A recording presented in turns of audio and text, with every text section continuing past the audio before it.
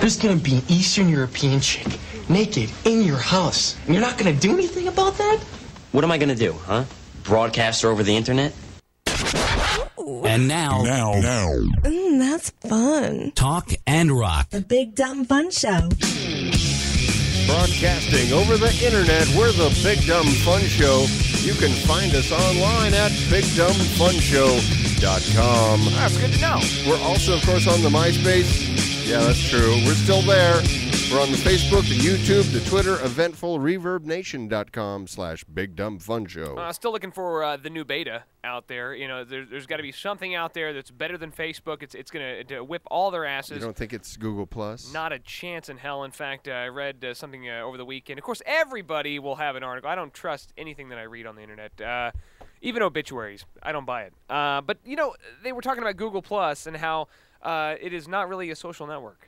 That they're not trying to be a social. They're just trying to get as much information on you as possible. Aren't they? They're trying to launch their gaming applications. Yeah, they got that going on. I mean, when Farmville comes to Google Plus, then my friend, I will take it seriously. Then. And your mom will too. Absolutely, she will. Let's see if we can get now. You know about the big hurricane that happened, the catastrophic winds and water that flew over the East Coast. We had to get someone's perspective on it. Hurricane Irene, I believe they called it. It was a downgraded by the time it reached New York City to a tropical storm. That's right. But nonetheless, it kind of tore through the East Coast, up just like a line up the East Coast. Huge-looking storm by satellite. Oh, my God. I mean, ankle-deep water everywhere that you look. The place, it was just devastating. I solicited on Craigslist to try to find a qualified meteorologist to join us on the show periodically tonight to give us an update on the recovery efforts. And I believe we found that he calls himself Dick Stickshift, and I think we might have him on the air right now. Hello, Dick, you're on the air. Try that again. Hello, Dick, you're on the air. Hi, nice to hear from you. Okay, now you're a licensed meteorologist. You're in the New York area. Give us a first-hand account of what you've been dealing with over the last week or so with this Irene. Let me tell you, sir, it's been a harrowing ordeal. The waters got so high they were in some places tens of centimeters high. Oh my God.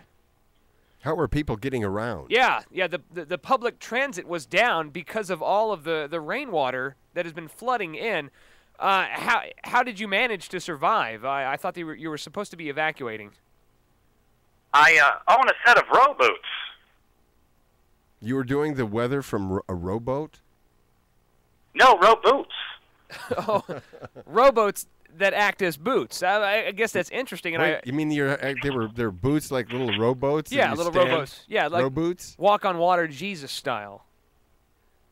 Well, it's a little harder than that. Okay, all right. Well, I applaud you for your ingenuity. How are the relief efforts? Now, I did hear from the governor of New Jersey there is billions upon billions of dollars that are going to be required to fix this place.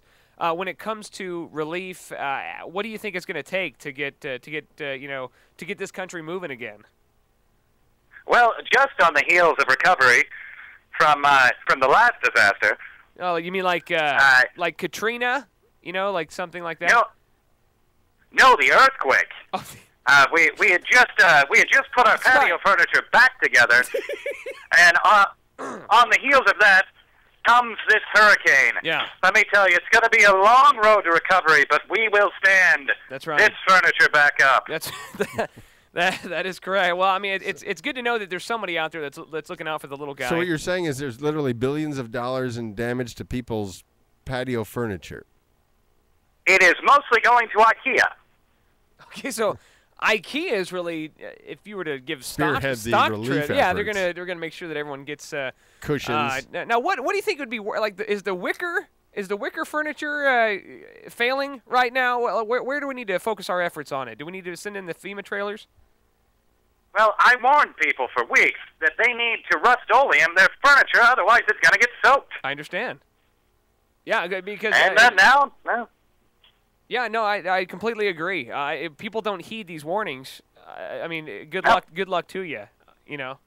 Well, in the face of having their furniture blown away. Rust-Oleum doesn't do much. No. But they should have at least set like.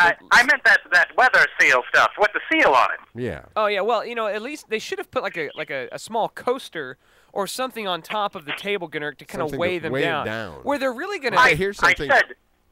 So they left their patio furniture outdoors when they were warned. I mean, you were on the news, right? You were giving weather reports. You could see this. Well, this guy was eyewitness. Yeah, tornado, hurricane, weather disaster coming in, and no one thought to put their furniture in a garage. No.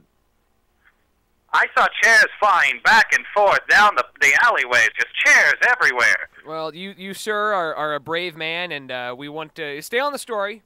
We're going to check back in with you later tonight to figure out, what's going on, and if there's anything we can help. If we could pledge anything or get the word out. I'm sure Red Cross taking donations right now in the relief efforts. Paper towels, lots of paper towels. 10-4. I got a brawny man that I know, and I'm gonna send him up there with a small truckload. Well, yeah, he drives an escort, so. I'll let you know if anything else crazy happens. All right, great. Thank you very much, ladies and gentlemen. Meteorologist Dick Stickshift joining us on the show tonight. Licensed, I'm sure, right? He's got to be. You said he was a licensed meteorologist. I don't know what that entails. I don't know how you get your license. I mean, I've never been to the Meteorological License Bureau to get my license. Gunnar, this is serious they have like stuff. A booklet that you'd have to. No. This is absolutely. I think you're making light of the situation. This has been wall-to-wall coverage. I am trying to make a little light of the situation. I mean, I realize there's billions of dollars in damage. Billions. That's what Chris Christie says.